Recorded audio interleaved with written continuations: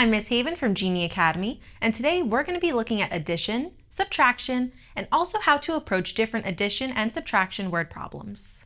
We're going to be starting with a little practice with adding and subtracting numbers. In our examples, we're going to see that there's numbers a little bit larger than 100 and that there's also multiple numbers we have to add and subtract. This will be a good test to see if your child remembers how to regroup numbers. Let's try an addition problem first. Whenever we're in class, left to right is a little difficult to do such large addition and subtraction. So I always have my students line their numbers up based on their place value. So here we have 987 plus 345 plus 78. We have to add our 7, 5, and 8, which gives us 20. That means our 0 goes below our numbers and we're going to carry our 2. Next, we have to add up the numbers in our tens place. 2 plus 8 is 10, plus 7 is 17, plus 4 gives us 21. 1 is going to go below our answer and we're going to carry our 2. Next, we have to add 9 plus 2, we get 11, plus 3 is 14. So our answer for this problem would be 1,410. Now let's try a subtraction problem. I typically see a lot of students have forgotten how to regroup or borrow, so this is a good test of that skill. 1,000 minus 999. Since we have 9 underneath all of our zeros, we know that we need to borrow all the way from our thousands place. So we're going to borrow 1 and we're going to carry it over. But we still have 2 more place values that need to borrow. So we're going to borrow from our 10 and get 9. We have 10 in our tens place and we need to borrow 1 more time. So we're going to borrow 1 from our 10. Once again, we have 9 and we carry our 1. Now we have 10 minus 9 in our ones place, which gives us 1. In our tens place, we have 9 minus 9, which gives us 0. In our hundreds place, we have 9 minus 9, which also gives us 0. So that means our answer for this problem would just be 1. Take some time, have your student align all of their values before they start adding and subtracting. This is a really important step to help them complete the problems correctly and efficiently. Next, we're going to take a look at how to complete addition and subtraction word problems. On our next page, we're going to work on a word problem.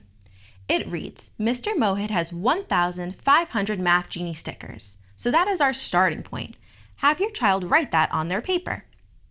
Then it says he gives 783 stickers to the students. If we're giving something away, are we going to be adding or subtracting to our value?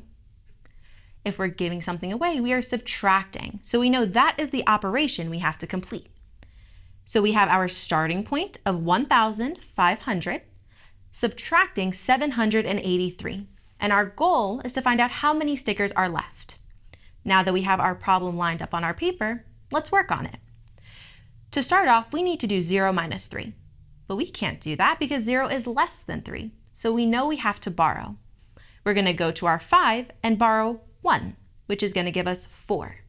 We're going to carry our 1 over to our tens place, and we need to borrow 1 more time into our ones place. So we're going to cross out our 10, make it a 9, and carry our 1 over. Now we are all ready to subtract.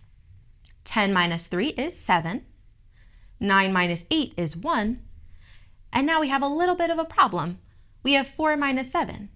We can't do 4 minus 7 because 4 is less than 7.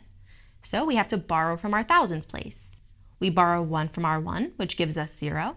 And now we have 14 minus 7, which is perfect. And we have 7 as our answer.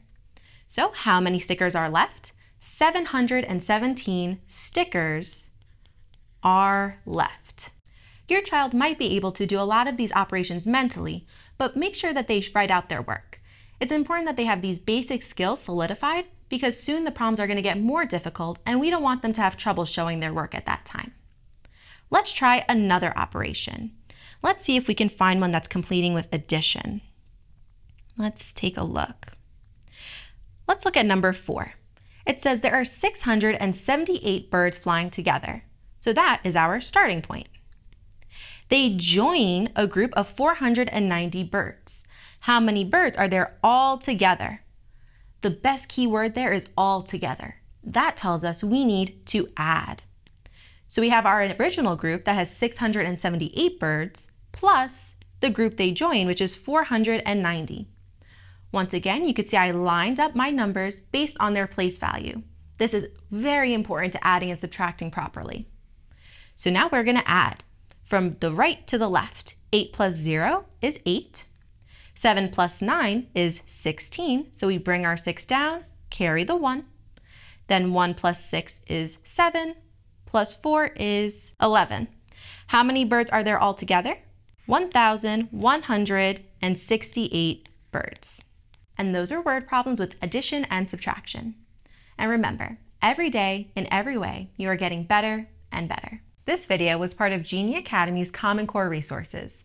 Subscribe down below for more videos just like this one. In the description box, we also have the links to free downloadable worksheets and assessments. We can help you discover the genius your child was born to be.